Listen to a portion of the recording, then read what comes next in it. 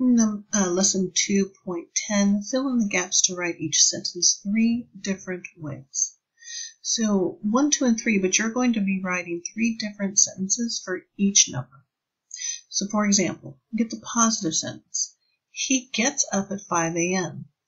Why is there an S at the end? Because this is third person singular. He, she, it. He gets up at 5 a.m. Now we want to make this negative.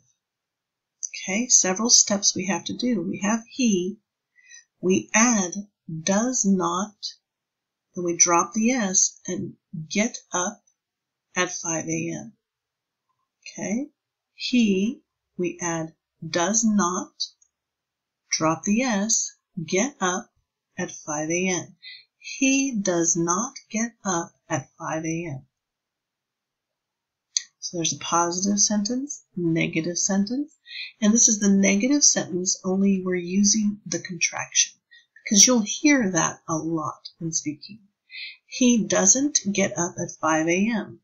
So we made a contraction out of does not. He doesn't get up at 5 a.m. So go ahead and pause the audio. Work on these 9 sentences, write them out, and then when I come back, I'll show you the answers. There's no audio, so I will just go ahead and read the sentences for you. So 2.10, here are the answers. Number 1, I go to work every day, positive. I do not go to work every day, negative. And then you have your contraction, I don't go to work every day. Number 2, he watches TV in the evening. Number 3 was given to you. He does not watch TV in the evening. And then you needed to come up with a contraction. He doesn't watch TV in the evening.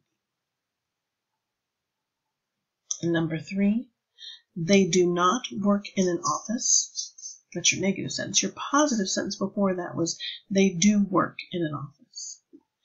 And the last one is the contraction. They don't work in an office.